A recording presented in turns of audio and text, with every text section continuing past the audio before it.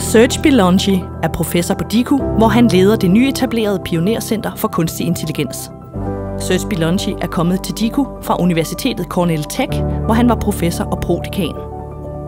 Pionercentret for kunstig intelligens består af forskere fra Aalborg Universitet, Aarhus Universitet, Danmarks Tekniske Universitet, IT-universitetet og Københavns Universitet.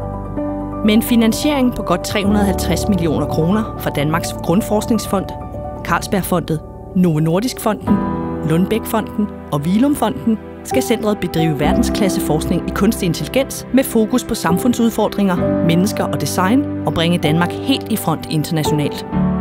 I dag vil Serge Belongies tage os med på en rejse gennem sit arbejde for at forstå, hvordan mennesker og maskiner kan samarbejde for at forbedre vores forståelse af verden omkring os. Tag godt imod Serge Belongies. Wouldn't it be cool if we could recognize the species of a bird from a photo? Bird flies by, you take a picture, recognize the species. This is a question I asked my group about 10 years ago or so. Now, you heard in Henrik's speech a little bit about the Pioneer Center, so you know where we are roughly today. But I want to take us back about a decade to just give you some insight into the journey that I've taken through AI in this kind of emerging socio-technical landscape that has been taking shape, and tell you a little bit about some of the difficult lessons that I've learned, sometimes awkward, very interesting lessons about AI. And the idea there is just to give you some insight into the worldview that I want to bring to this Pioneer Center. So there was a technical reason for that question about recognizing birds. At the time, now mind you, for those of you who know about the history of AI, this was before the deep learning revolution. All right, this was around 2008, 2009. And we just thought birds were interesting objects. We wanted to recognize them. And a lot of the AI efforts that were taking shape with big data were data sets of so-called coarse-grained categories. These are things like bicycle versus cat. And that's interesting to computer science researchers, but it is not really a hit at the family reunion. If you're explaining what your machine does, you feed in 1 million images and it can tell you cat versus bicycle. So what we wanted was something that could tell you something you didn't already know. Okay, and that could be a bird species. It could also be whether a tumor cell is cancerous. Okay, there's a whole bunch of these so-called fine-grained categories. So we started into this project, which we called Visipedia.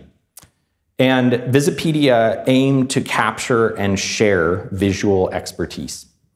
So as we started on this project, like many computer scientists do, it did not occur to us to talk to the experts in that area. Okay? We thought it's completely natural to just write a script and find some website that does bird some kind of field guide, and just scrape the data.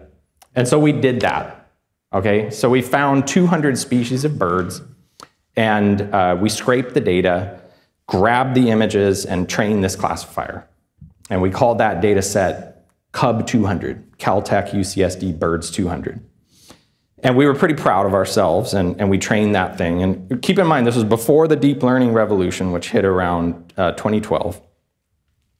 And the system didn't work that well, but it worked okay. And we kind of took that on the road, started giving talks. And at some point, we reached out to the Cornell Lab of Ornithology, which is kind of the high church of bird research in the world, at least in North America. And at some point, they invited us out there. And the way that they approached me about this was they said, your data set stinks. All right, it's basically garbage. How did you get these images? And I hung my head in shame. You know, we wrote a script, and we went to this site, and I'm sorry. And they said, well, we like what you're doing, but you need to take the data set curation part seriously. You need to sit with birders, amateurs, who go out and watch birds, citizen scientists, ornithologists, work with us and we'll make a real data set. And that ended up becoming what's called NA-BIRDS, the NA-BIRDS 500. Now, those of you who are in AI research also know, despite all our attempts to push the good data set, that old crappy one is still the one that's cited all the time. We can't control that type of thing. But the people who are serious about biodiversity research know about the good data set.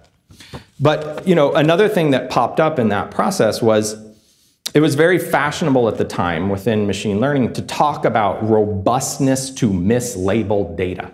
So we wanted to show that we could have these images of birds that had the wrong label in the training data and say the system still works well. And that was another little surprise that happened, which was that the people who were trying out the beta version of this bird recognition app, which we call Merlin, they were as interested in the browsing feature as they were in the AI-based identification. So they actually enjoyed just flipping through the pictures of the birds and looking at the labels. Well, that made me sweat too. Why? Because a lot of the labels were wrong. So when they would flip through and see something wrong, imagine I then tell them, don't you worry about that because our system is robust to errors in the training data. And they said, well, that's not how it works because we're not really impressed by your AI gizmo. We also want to browse, and we need the conviction that what you're doing actually makes sense and is on a firm foundation. And so that was another reminder about the importance of curation and respect for that community. We eventually brought this to a broader biodiversity stage by working with iNaturalist out of the California Academy of Sciences. And they had heard about Merlin, and they wanted to bring this kind of functionality to tens of thousands of species of plants and animals and fungi. And so we did the same kind of engagement with them. And this time we thought we knew what we were doing. Okay, we'd sort of been humbled by this process. And so we sent a couple PhD students to the Cal Academy, and they worked on putting in this functionality. And then we stepped in it again because this app, iNaturalist, it was thriving without AI. It was a very productive and engaging social network of citizen scientists who like to take pictures of biodiversity and discuss it and share and talk about the species and share it with people who have different levels of expertise. So we put in this AI-based system for categorizing species, and the button that we added to the app said identify species. It seemed kind of innocuous. And then came the angry email from the iNaturalist team where they say, no, no, no, no. You do not identify the species. We identify the species. The iNaturalist community identifies the species. You can suggest the species. You can say this is visually similar. You can say it was seen nearby, but we identify the species.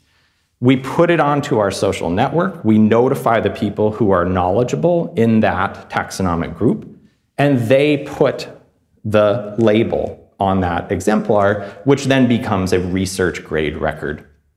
Okay, so that was another humbling moment. And that next step actually brought me to Copenhagen because I started to wonder, what are these research grade records that they're talking about? Where do those go?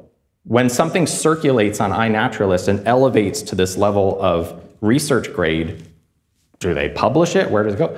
It turns out it goes to a place called the Global Biodiversity Information Facility, GBIF.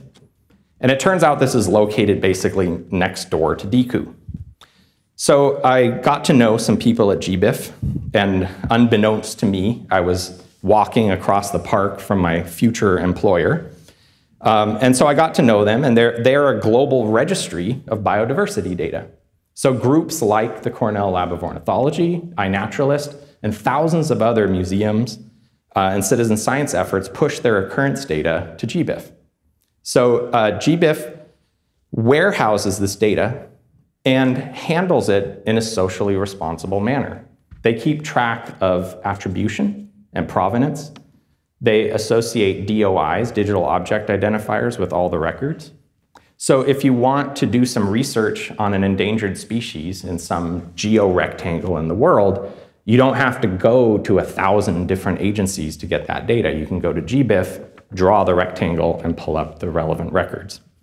So I thought that was pretty exciting, and it also represents an opportunity to collaborate with a responsible mediator. It's kind of a mediated AI workflow where the people in GBIF, who are mostly database scientists, can work between the taxonomy community and computer science researchers and ensure that we don't make those dumb mistakes all the time. We're still going to make dumb mistakes, but they'll help us make fewer. So that somewhat directly led to me discovering the Pioneer Center opportunity. That and having a Danish spouse, which was also a factor. But through those trips to Denmark and getting to know the researchers, I realized this engagement with GBIF was not an accident. That role that GBIF plays of a kind of responsible mediator for large amounts of data is actually emblematic of a role that this region of the world can play. If the US and China emerge as the superpowers in AI, does that mean there's nothing for us to do? Absolutely not.